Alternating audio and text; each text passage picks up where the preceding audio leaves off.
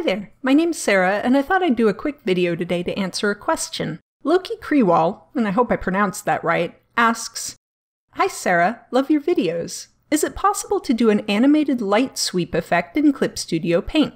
Absolutely. First off, this is my setup.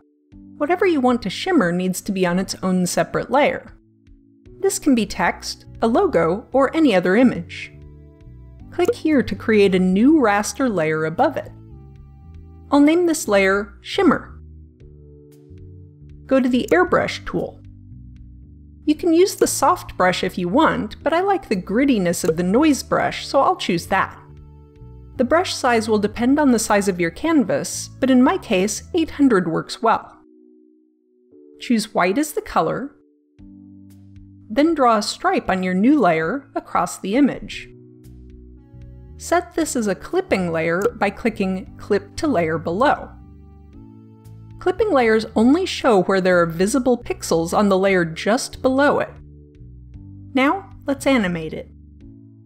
If you don't see the timeline panel, go to Window and choose Timeline. Click the New Timeline button. Let's make this a 24-frame animation set to 24 frames per second. Click OK. Make sure you're still on the shimmer layer and click Enable Keyframes on this layer. Click this drop-down and select Create Keyframe Linear Interpolation. Go to the Operation tool and be sure the Object subtool is selected. See the blue border that appeared around the layer? Be sure you're hovering your mouse close to it so it turns into this icon, otherwise you might move the wrong layer. Click and drag the shimmer to the left so it's just out of view. Moving the layer causes a new keyframe to appear on the timeline.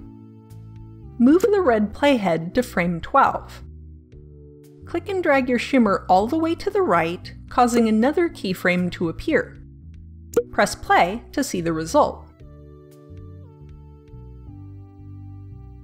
It's as simple as that, but here's a couple of additional tips. Drag the second keyframe to the left to make a faster sweep,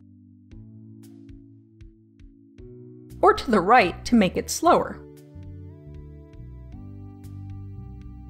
If you have a more complex image, you can clip your light shimmer layer to an entire folder instead of just a single layer. You can also use a colored shimmer with different blending modes to get different effects.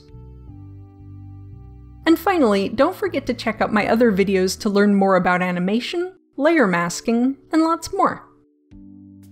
That's it for this one, but real quick before I go, thank you so much for 3,000 subs, that's amazing. If you enjoy my videos, consider dropping $1 or $2 over on Patreon. You get early access to new tutorials, extra treats, and you help to support my work. As always, a huge thank you to all my patrons, with a Nova tier shout out to Joe C. Phipps. I'll see you all next time. Bye!